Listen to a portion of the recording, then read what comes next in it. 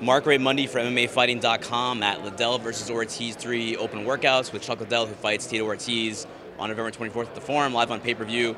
Chuck, $1 million question everyone wants to know. Now that you're in this training camp, the fight's only about a week and a half out. How do you feel? How has training been? I feel amazing. Actually, you know what, the whole thing before when I first started getting ready for the fights was, can I make it through a camp, fully trained, hard, working hard, and I'm about 3 hard workouts away from making it through this camp unscathed. So I'm feeling great, man. I'm excited. I'm in great shape. I'm ready to go. Were there moments early in camp where you had some, hesitancy that maybe I can't do this whole camp? No, I never had that during the camp. I mean, the thing is, this started about a year ago, and I really started working slowly, getting better, and waited till I actually made the decision that I thought I could make it through a camp before I even started looking for a fight. How did you end up at Team Body Shop with Antonio McKee? I had a couple people trying out a few different places, and I needed some good wrestlers, and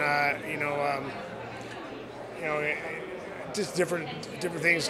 Wound up trying it out, going down and trying them out, and really liked what he was doing, and thought it would be a great place to get in shape and get my timing down for wrestling and striking, and I really loved working with him. So. Yeah, what has that experience been like? We were talking to Antonio, and he said that when he first got the call saying, "Oh, can you come and help train Chuck?" and he was a little bit unsure. He didn't know for sure. And then now that you've been there at the gym for a couple months now, he's like, "You guys are going to be excited to see where Chuck Liddell is at right now." So what has that whole process been like with him? It was just working. He's the same age as me. He and still training, still maybe fighting again. So. We're on the same page as far as I need recovery. I need doing training smarter, not harder. So we're training really hard, but we're training smart. So it's all about being educated on how to train. We know what is motivating Tito for this fight. He hasn't beaten you. You've beaten him twice. You've knocked him out 2 times. What is motivating you for this fight?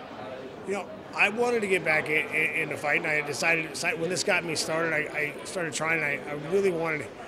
It started making me feel like I wanted to get back into it, and then I had fans saying, "Stay retired. You can't do this," and I don't like being told I can't do anything. So I like to prove people wrong. And then fighting Tito, it just came up, and I needed if I was going to think about coming back, I needed a warm-up fight. So you need a tune-up fight. Let's go to the old faithful and go knock out Meathead.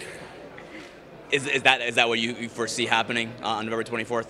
Yeah, and if he actually is going to try to go out and knock me out like he says, which I think is just him trying to get me not ready for it, but if he actually tries to come out and knock me out, it's going to be over in the first. So he's going to get hurt.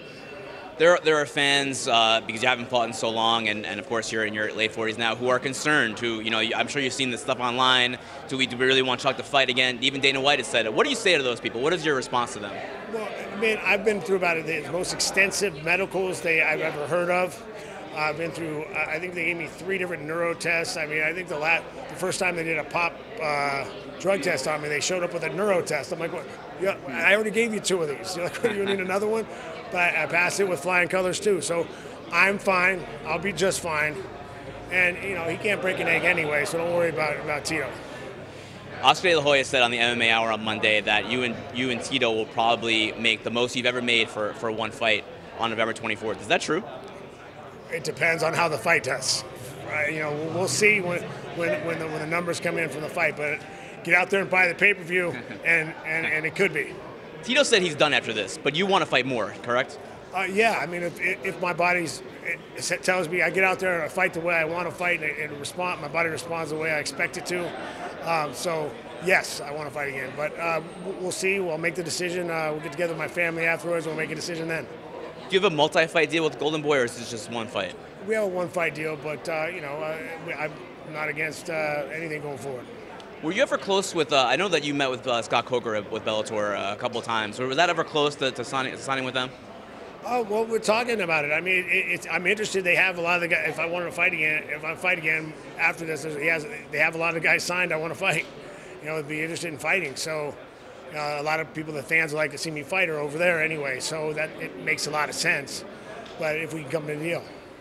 This week was the 25th anniversary of the UFC. I'm sure you saw the stuff on social media. Is it weird not being with a different promoter right now? Because you were Mr. UFC. You have been for many years. Is it weird being somewhere else now? It's different, but it's not weird. I mean, I have no hard feelings either one way or another. I'm actually happy to be out here doing another first. Trying the boxing model with MMA. So we'll see how it goes.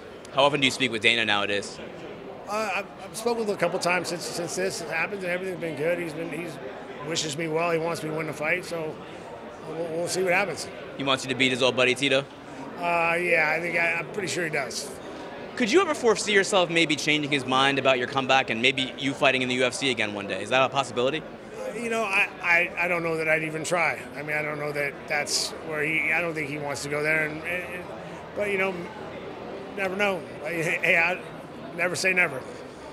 Their team was saying earlier at workouts that they felt like some of the workout videos that your team posted was a hoax, that maybe you're not showing your full hand, that you have more than what has been seen on workouts. I think they posted one video that I don't know how everything they shot. They showed me warming up with some kicks on a 50-second video. Right.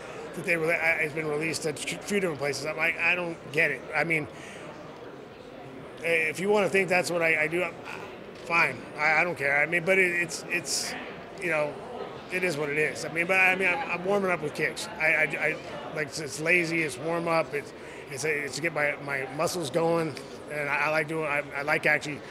It's easiest for me to warm up actually hitting something, kicking something. So, whatever. I don't care. Like if you think that's what it is, and I challenge anyone talking shit to actually hold the pad for me and let me kick him.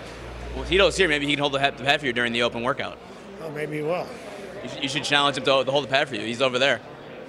Yeah, I'm going to slap him in the head. Anyway. Last thing, Chuck, very, very quickly, there was a trade in the UFC where they traded Demetrius Johnson, one of the best of all time, to one championship for Ben Askren. What is your take on this, and were you surprised that there could even be trades in MMA?